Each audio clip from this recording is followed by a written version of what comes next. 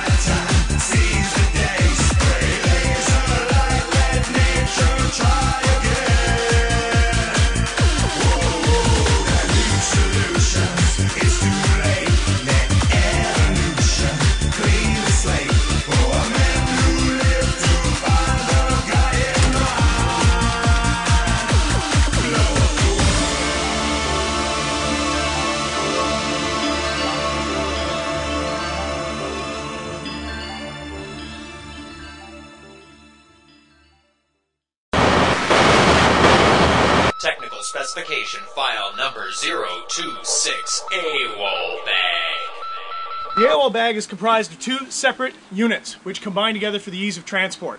There's your mock bag and the AWOL bag itself. The mock bag will be covered in a different segment. This is the Mobile Operations Command Center. That's what MOC stands for. Up here, the AWOL bag. AWOL bag comes from the term absent without leave, AWOL. This is what you grab when you got to get out right now. Also called a bug out bag is another common term for it. In this segment, we'll be covering the uses and deployments of how to pack an AWOL bag. The AWOL bag itself is the key component part that holds everything together. The actual AWOL bag is a combination of just smaller packages. Just as a person is a combination of arms and legs and whatnot, an AWOL bag is component parts put together. The first component part you have to decide upon is what kind of bag you wish to use. Now, after a lot of deliberation, and I mean a lot of searching, I wound up choosing this particular bag. Now, this bag here was from the Royal Marines. It is a rucksack. I believe it's called a clamshell ruck. And this particular bag is the same bag that the SAS used while doing urban operations. If you want to try to find this bag at an Army surplus store, I picked up this bag from Dave's for 150 bucks. The strengths of this bag is that it is compressive. It's designed to be used in airports. You could walk around.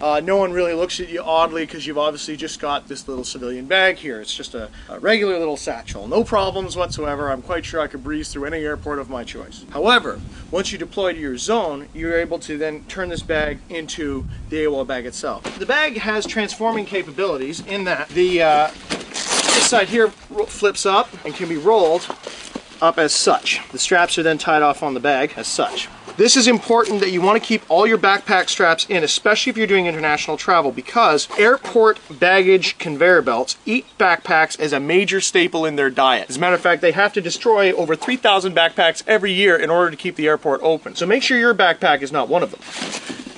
This is how it comes stock. This is the issue way they come. If you were going to modify this bag, I would definitely recommend putting in buckles here so you could quick release. But other than that, the design of this is pretty solid as well. If you're so inclined, you could, muscle out this this waist strap they put on it here and give it some attachments here, like for PALS webbing or what have you. But it's a very, very, very good system. So you can either wear it as a backpack like this, and again, it's quite small here. I mean, just worn like this, you could use this as a day pack. You could use this as a patrol bag just as such, or what have you. It's a great bag for that. But for the AWOL bag, you're going to be carrying a lot of gear. Now, the name of the game is compression, because compression eliminates unwanted space and gets your package smaller. Okay, you've got to get everything nice and small. The more a bag can compress, the better it is. If you do not feel that you could fill a bag up with rocks and throw it around your yard for an hour, the bag is useless to you. Travel of any kind is unbelievably hard on any luggage or equipment, especially backpacks. And you have to be very, very careful with the backpack you use, because if you get the wrong one and you wind up in a bad situation, situation overseas or what have you, you haven't got a backpack and you're in it pretty deep. Military kit is trained, designed by professionals for professionals, so that's why I'd recommend this. Now, this bag here, you can't really see it. On the inside here, if we get in close, you'll notice that first of all the zippers are covered with a waterproof membrane. This is actually waterproof, not water resistant, because the inside of it, so it keeps your gear dry. Never believe that something is waterproof, ever. Always put redundancy in waterproof systems. This unit here, this is your internal frame, and it's an aluminum frame backpack that's on the inside. You must get a backpack with a frame in it. If you do not have a backpack with a frame in it for your AWOL bag, it's essentially you're just carrying around a glorified purse. You gotta make sure for your AWOL bag, you have to have a frame. You know, it costs a lot of money to get one of these really high-speed backpacks that you pay upwards of $1,000. I think there is military kit available for sub $200 range,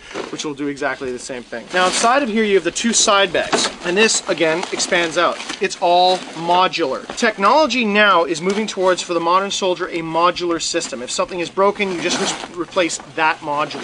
So the advantage of having a modular backpack is that if you're carrying little gear, you can still take your complete backpack with you wherever you go, and as you pick up more equipment, if you're on patrol, out and about, doing some shopping, buying groceries, whatever, you can simply expand your backpack and there won't be a problem. Once the side pouches are on the bag, you can either carry it as a duffel bag, the straps all fold up, or you can wear it like a pack. Now, in your AWOL bag, the first thing that you're going to need is a full, complete change of clothes. No matter what happens, an AWOL bag is there in case everything's gone sideways and you need to be able to move. So you need at least one change of clothes at a minimum. Your change of clothes should consist of a shirt, t-shirt to be worn as an undershirt, a set of underwear, your dress shirt, and a set of functional pants. They should all be civilian in nature. There is no Canadian Airborne Regiment, so this is obviously a civilian shirt. Here we have blue Under Armour. I mean, what soldier's going to wear blue underwear? You have a obviously very civilian Hawaiian shirt here, and of course the Canadian military has gone away from these combat pants, so these are now civilian pants, and as well blue socks. Who in the world would ever suspect such an individual? Now, the way you wrap all this together, of course, is you take, especially with the Canadian combat pants, which is why these are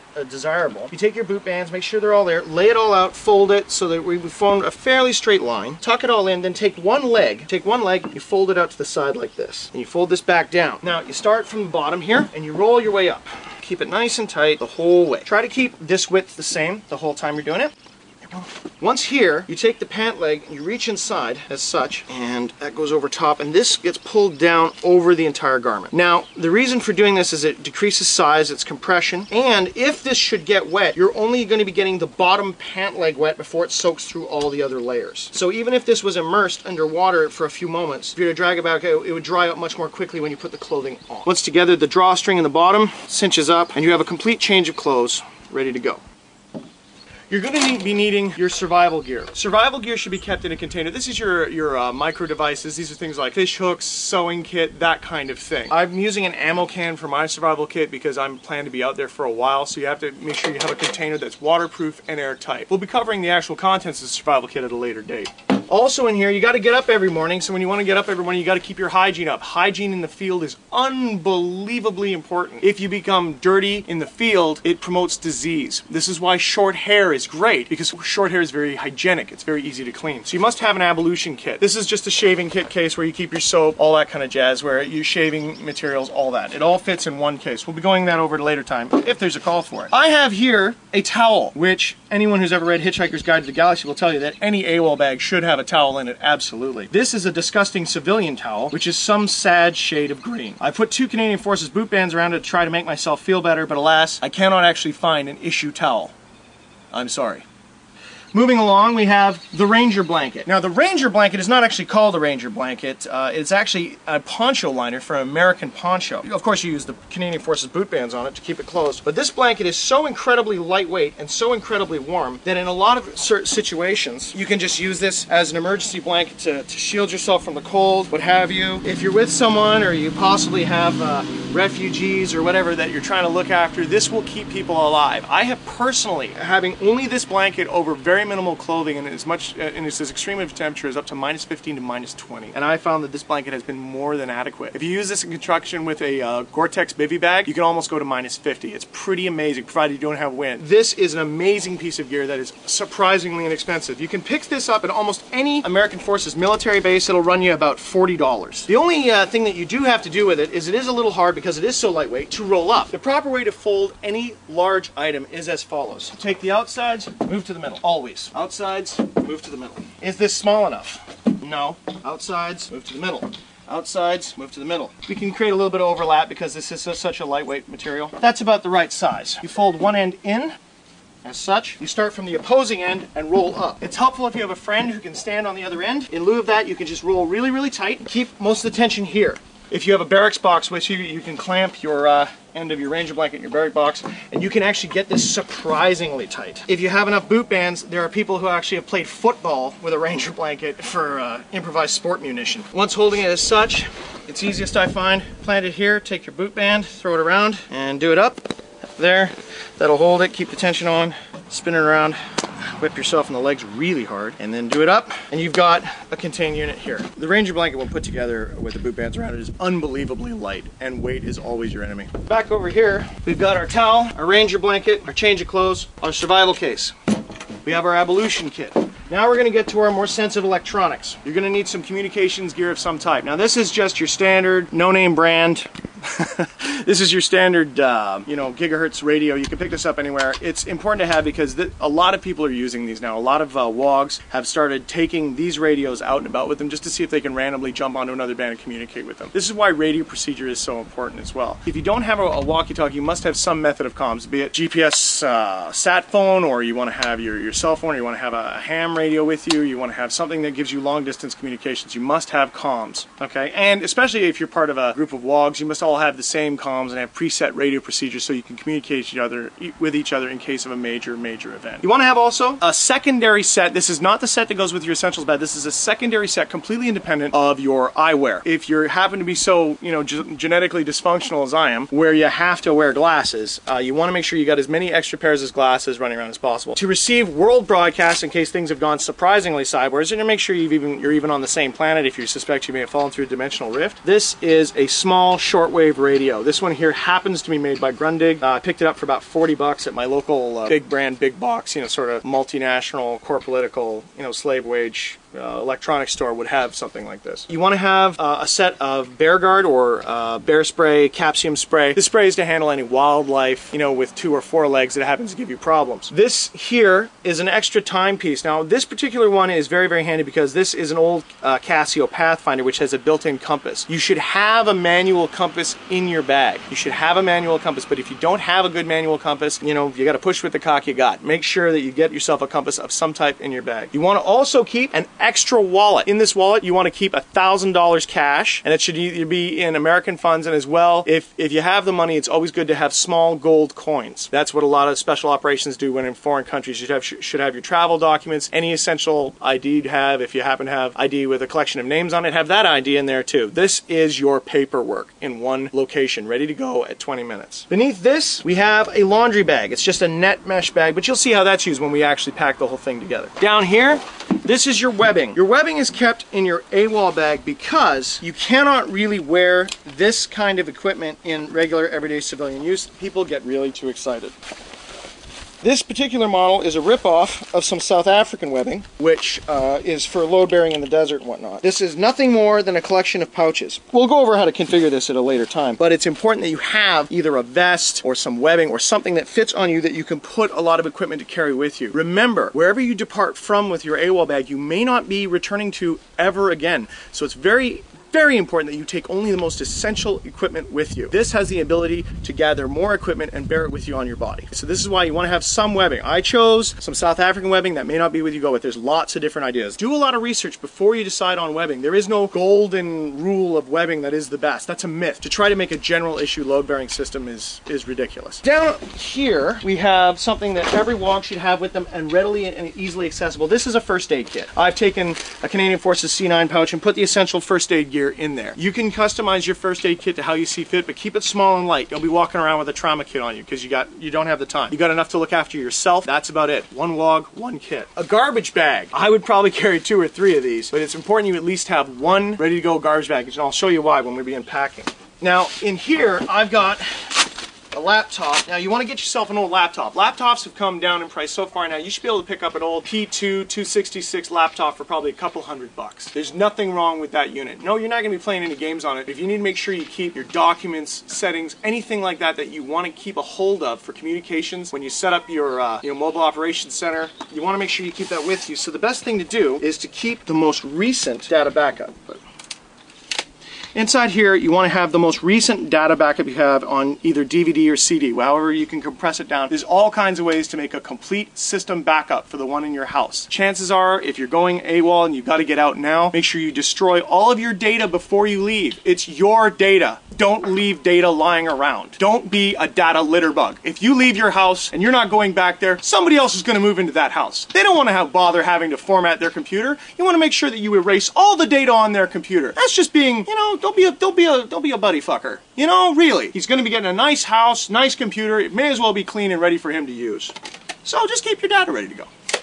As well, on the front here, you want to make sure you keep all your various laptop accoutrements. You want to have your Wi-Fi set up. You want to keep all of your, anything you need, your extra CDs, whatever. They all fit inside of this particular pouch here. I've attached a really, really pathetic Canadian Forces butt pack to this particular laptop bag, and it gets the job done. To go with your complete set of clothing, you want to make sure you get yourself a pair of footwear. You'll notice these are not boots. These are some cheap, no-name brand, like $20 special, made in some sweatshop in some foreign country by a kid who has to piss in a bucket. These are nothing more than lightweight extra footwear. You can use sandals, you could use those aquatic sock things that surfers use. Another really popular thing to use is rock climbing shoes, because they're fairly inexpensive. They're less than $100, and they give you a certain stealth capability when you're working with minimal conditions. The way you pack your shoes is you put toe to heel, compress down, and unfortunately, shoes by their very nature are hard to pack, so that's why I've gone with these ones. After much delay, the shoes are together. Moving down, another garment you want to have with you in your AWOL bag, and this is super important. You can do what I did, and I would steal your buddy's gloves. This is a set of Kevlar lined gloves. There's all sorts of companies that make really decent gloves. Go online, look for tactical gloves. Some people are really popular with the puncture resistant ones, so you don't get plague from people, who happen to have it. They're wandering around, got needles and spines and everything. No, you want to watch that. But whenever you're dealing with any kind of physical confrontation for the kind of thing that WOGs get involved with, you want to make sure you've got gloves. They got to be tight fitting,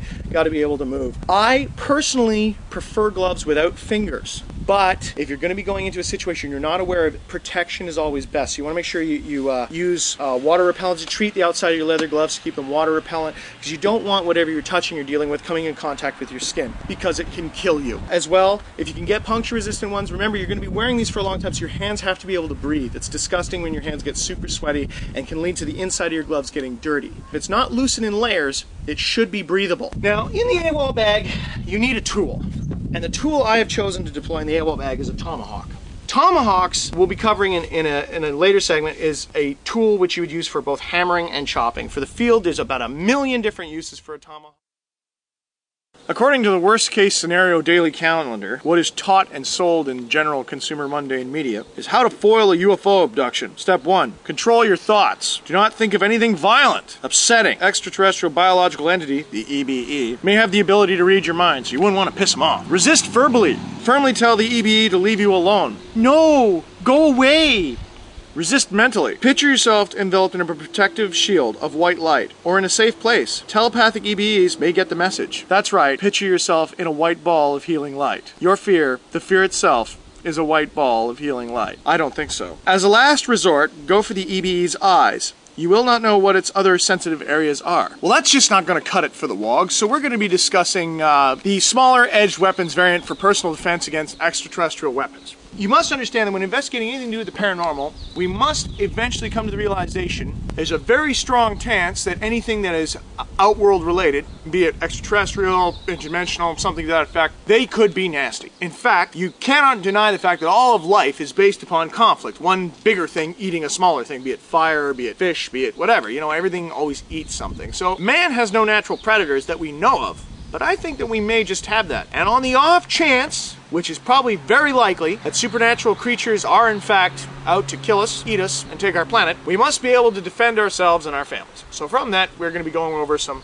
pretty standard edged weapons and other variants that you can use. In my own personal opinion, what I think might be a consideration for you to consider. Now, what we got here is starting with, you've got, you know, your traditional means of defense. You've got your throwing knife, you got your shuriken here. Now the throwing knives I find are largely just for show. When you start dealing with knives and axes and stuff, you're getting into, before the gun was created, you know, for several thousand years, it was all about the steel. It was all about the sword and the blade. That's what ruled the planet. And when you run out of ammo, your gun's a fancy club, so you got to be able to go to something that's a backup. Now, naturally, you can't be walking around with guns, because, well, that's illegal. But you can walk around with certain knives, provided you have a reason to carry them. Getting into this this is kind of my own selection. I'll just point out the pros and cons of each. Every one of these is effective, and you must bear in mind, there's no one ultimate knife. You'll have all these gurus talking about, oh, this knife is good for this, and that knife's good for that. You got to base on your size, body type, strength, mass. You might be able to give a guy who's 6'5" and 300 pounds a massive battle axe, but you give the same thing to Sim, man, he's dog food. So what I'd recommend is finding the right thing that works for you, and that's very, very important. And starting with the beginning, you got your daily carry, which I use a folder. Everyone should have a folder with them at all times. It's not just a weapon, it's a tool. Mine's a striker, already talked about it. Very good knife. There's lots of folders on the market, but if you're gonna go one step beyond, if you're gonna be actually investigating the paranormal, and you believe that you could be running into a conflict, there's a few things you wanna think about. Cold Steel made a sanitized product. This one's made by Cold Steel. This is a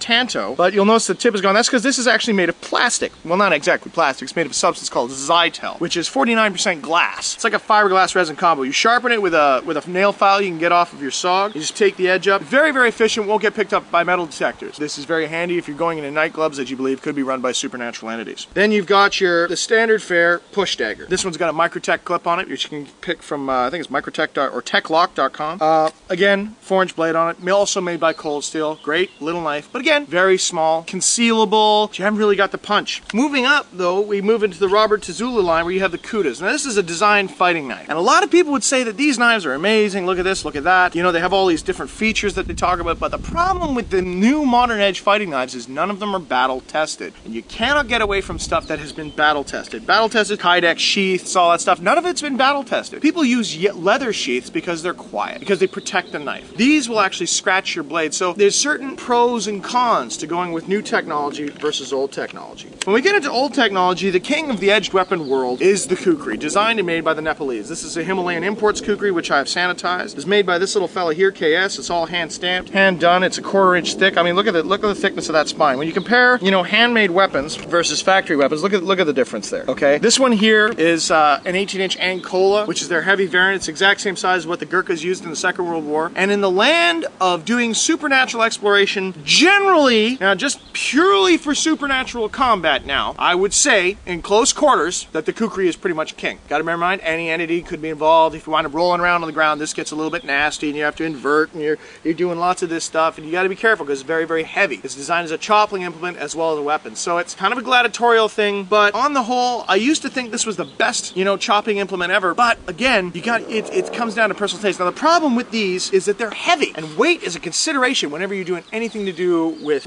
well, if you got to hump the kit in, right? If you got to carry it down a cave or a plank, you're going through a house. I mean, you know, all your kit weighs something, and this thing is heavy, which slows it down. And whenever you're dealing with any kind of edge weapon, you got to remember, speed kills. Speed is efficient. So when we turn the Wayback Machine, you start looking at different types of edge weapons and whatnot. What I think is probably the fastest edge weapon you can make, it'd probably be, I'd have to go with the Tomahawk. And the U.S. Army Rangers also agree with me because they still have Tomahawks that their troops carry. They're not issue, but a lot of guys carrying them are allowed to do it. That's from the U.S. Army Rangers, the Reeds Rangers. In their first set of orders, it says always keep your Tomahawk sharp. And I believe that Tomahawks are a very superior weapon. Now this is one called a M&W Canada Black Hawk Tomahawk. Very, very inexpensive. You get these Tomahawks. Cold Steel makes a variety of them off of eBay. You can get them for less than 50 bucks. It's very, very lightweight, and it can be thrown. Now when you throw an axe, it's not like throwing a knife. Incidentally, there's no such thing as throwing knives. You can throw any knife, okay? Some knives are not designed to be thrown. Why would you throw your knife anyway? Because then you're throwing an item away. A tomahawk and a kukri. Comparison between the two. The kukri has a larger cutting surface, and it would be good, depending on how you're doing your fighting style. I mean, some people say, I'll use a tomahawk and a kukri. I don't know. I think that's getting a little excessive. You can only carry so many bladed implements. But when you throw them, you actually, it's, the only way you can really do it is to throw it. You know, you got to build yourself a little target, go outside and start screwing around, okay? When you huck it, you want to bring it over top as such, and you let it go here so that when you release it, you become aware of how it spins and moves forwards. You throw a kukri the same way you throw an axe. You do not throw a kukri by the blade, you throw it as such, and when you release, you're releasing it here, not like this, like here, so that you open your hand and then it gets out of your hand. So you can get a lot of force out of a kukri. I wouldn't recommend throwing them, but they can be thrown as an improvised munition. At this range, you've got you know, a solid hit with your tomahawk, and they are designed to be thrown. So you can get at your maximum effective throwing range. I'm maybe 30 feet from that target. If that was either an EBE or a Outworld entity or whatever, you've got an ability to engage that target at that kind of range. And then you can close with the kukri. Now that's an idea, but again, you don't want to be carrying two things. Now the kukri can be thrown the same way. The added bonus of a tomahawk over a kukri is that the tomahawk has a hammer edge which is designed for hammering. So you never really think about it, but if you got to go through a doorway, you got to break locks, you've got to hammer things, you've got an already built-in mace designed for that purpose. The tomahawk is battle tested. The Indians killed hundreds and hundreds of settlers with these things. They're outstanding for hand-to-hand combat. They're lightweight, and you have a tool as well as a hatchet as well as a weapon. So in my opinion, I believe the tomahawk to be superior for the kukri for its versatility. But as a purely combat weapon, the kukri is probably better. For carrying purposes, I recommend the tomahawk to wogs. But now what kind of tomahawk do you use? If you go to these companies like RJC Forge or American Tomahawk Company, you're paying $400 for an axe. Not really the way I go. I would go with a wooden handle, however, which can be easily replaced because you are going to crack the handle off while practicing. Now there's a couple of different guys who decided to make a combat tomahawk. There's a fellow who cooked one of these up, and this is what the head looks like. Now, this was the Vietnam issue era tomahawk, okay? I believe the guy's name was Langolier or Langolia or L something, and definitely a Vietnam tomahawk. And what he had was he put an edge here for catching. So if you were ever working with anyone, you had to trap them, it catches and you can drag them in or what have you. You've also got the spike on the other end, you know, for going into heads and stuff. And you've got, of course, you know, the little bit of peak, and you've got your cutting area here. This is a combat-tested tomahawk, and it was very, very successful. The problems with it is that the handle is very, very narrow. Although it is lighter than the old tomahawks, it cannot be used as a mace. It is purely a flesh chopping tool. And for this reason, I prefer the older tomahawks, which have multiple function, versus the pure combat tomahawk. Again, this is my only point. But you think, well, why not just get a hatchet? Well, the problem is when you start getting into hatchets, you get things like the East Wing Camp Axe. And an East Wing Camp Axe, this is an 18-inch hatchet, right? But you think, wow, that's the perfect tomahawk ever. The way it's constructed is all one piece of steel. Steel right the way through, down to the handle, the whole 9 yards. And you just paint it black to subdue it. You've got this massive edge here. If you wanted to be creative, you could grind it, you could sharpen on this side, you know, you've got this amazing tool. Problem again becomes weight, because now you've got something which has more functionality than a kukri, but weighs as much as a kukri. And you've got the same problem. So you've traded one problem for another problem. If you don't mind the weight, and you're going to be only on a fixed position or something like that, absolutely cannot go wrong. And I think you should always have a camp axe in your car. But we're talking purely as a carrying tomahawk. These become too heavy. So in my opinion, rather than spending big bucks on some production weaponry tomahawk, I think it'd be better to just jump on eBay, spend 40 bucks, get a Cold Steel or a Black Hawk or a Rifleman's Hawk or something to that effect. There's all kinds of tomahawks out there that have been completely tested and tried and true. That's just my opinion though. My name's Sean Kennedy, and I am the fucking man.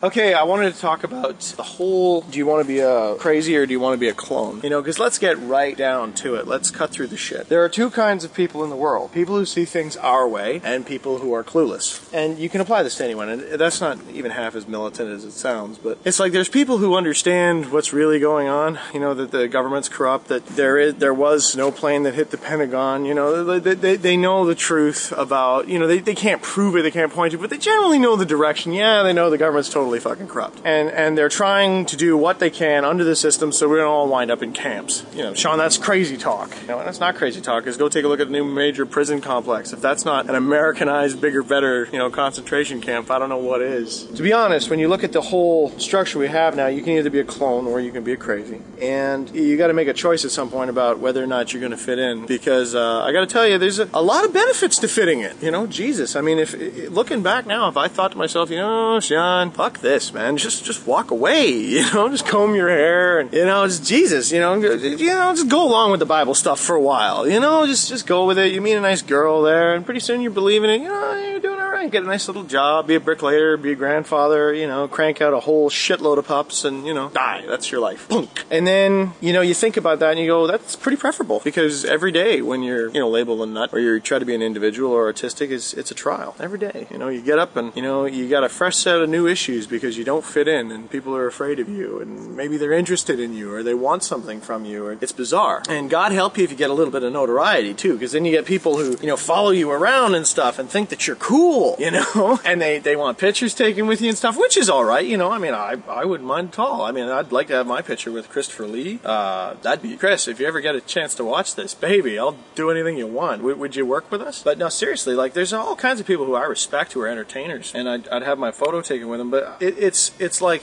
people make you into an icon, and then pretty quick you're believing your own bullshit too. Pretty quick, I'm sitting there thinking, you know, I really am the fucking man. You know, look at me, I'm the shit, right? But the reality of it is it's all, you know, just kind of a myth. It's not real. And to a lot of you who see that, they'll be like, whoa, what do you mean? Maybe not a lot of you, maybe I'm being generous, maybe a few of you might feel that way. But everything is like that, you know? Marilyn Manson's just a guy. And if you met him, you'd be like, well, there he is. He's long black hair. Shit, 2 arms, 2 legs. And when you start to realize that, and those kind of bubbles get burst, you know, where Britney Spears is going to be forgotten, she's already being forgotten, it'll be the next teen superstar. It's going to come to the point where everyone's going to start to go a little bit crazy because we all realize the bullshit. And everyone's going to realize that they should start being individuals. I mean, with the internet, you know, luckily I hung around with those radical loner types. There's an awful lot of loners out there, you know. All the terrorists are loners. Everyone's a loner. All those protesters, they're all loners. 5,000-6,000 loners down there marching and holding hands and stuff. All loners. Yeah. Eventually, right now in your life, you may feel that you're, you know, pretty beat on. You know, you might feel like you haven't got a lot of friends and the people you have are kind of online, and sometimes it gets scary at night and you wonder, shit, man, what if they're all right? What if I'm just this big geek loser? What if I'm a freak? When that happens, you must realize that you're only a freak right now. And the younger you are, and the quicker you feel that way, the more people will be like you when you're, well, my age.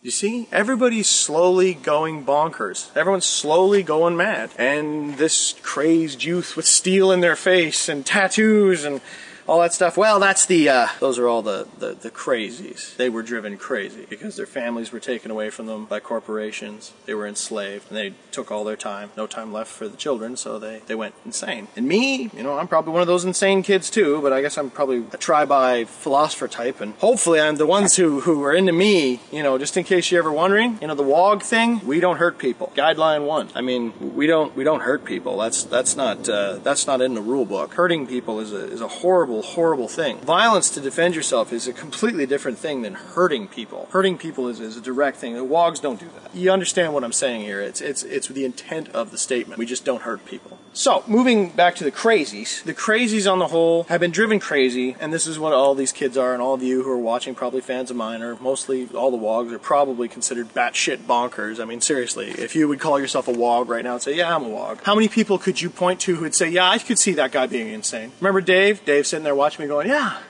I could be a WOG. You walk around his neighborhood. Do you think Dave might be nuts? Well, yeah, probably. You know, he spends a lot of time on the computer, you know. You know, that's the kind of shit you get. So gradually, you know, take heart, you know. If you're feeling bad because you're feeling like you might actually be loony. Now, everybody's going loony, man. It's not just you. That's why, you know, people weblog. You know, it's very, very apparent. So, coming back right the way around there to the clones or the crazies, it's better probably to be an individual because the clones aren't really a culture. They're fake. They're produced things. The Britney Spears, the Brady Bunch, you know, 90210, all that shit. It's all absolutely fake. It never existed. The Cosby Show. He's a comedian. Never existed. None of it's real. We're the reality. This is where the metal meets the meat. This is where it ends. I decide whether or not I'm going to murder this cow and eat it. Bathe in its blood. I will decide whether or not I will graze upon the foliage. I decide. Me. Further to that, I decide what I can and cannot put into my body, what I can and cannot put into my mind. But for some reason, we deny ourselves that basic right, that basic fundamental right. We always feel drawn to the television. These attackers, you know, these assassins, these, you know, merchants of destruction who are slowly strangling everything it is to be human. You know, they're closing in on us. So, nature, in its natural wonder, has decided to bring about something like me, somewhere down the pipe, and all the WOGs. And we're sort of the bit of a kickback for that. So, once again, clone are crazy. Everybody is crazy. Some of them don't know it. The people who are in denial of the fact that they're absolutely loony,